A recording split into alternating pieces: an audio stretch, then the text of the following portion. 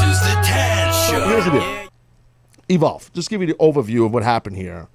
Apparently, it's like EC3 from TNA bum rushed the ring and got in the ring, cut a promo. Drew Galloway was in there, another TNA wrestler. And he kind of took a shot at NXT and stuff like that, correct? Correct. That's what EC3 did. Now, EC3 is I think, an excellent talent, good guy, know him personally, respect him. He's doing great stuff in TNA since he's got there. They gave him the ball, and he's scoring touchdown after touchdown. Definitely knows his lane, he stays in it, and he does a great job at it, in his lane. He really does. I'm a fan of him. Okay, so some people are like, well, what's going on here? Is there is this like a whole deal where TNA versus WWE? Or, of course, the reason why I'm saying that is for those that don't know, like WWE has a relationship with Evolve. NXT has a relationship with Evolve Wrestling. And so some people are kind of connecting dots, like, oh, look at this. This is a TNA versus WWE. And they're going to use maybe Evolve as a platform for that, which would be awesome. I got to be honest with you. But from what I understand and in my feel on this thing here, I don't think that's not what this is. I don't. I think this is more of a situation where wrestlers are, getting an opportunity to work at other places.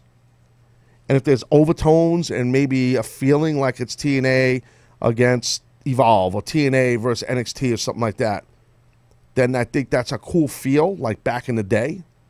A real, like, ECW invades WWE type feel. I'm not really sure, though, if it's what some folks are thinking, just my opinion.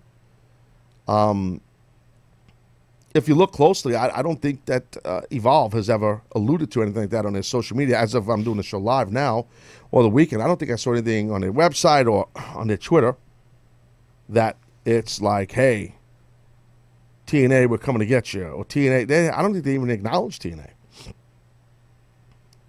So, and the thing is, Galloway was with Evolve before he was with TNA, Drew Galloway. So some might they're looking at like CC3 and Galloway, TNA guys against Evolve or whatever. Galloway was with these guys before he was with TNA.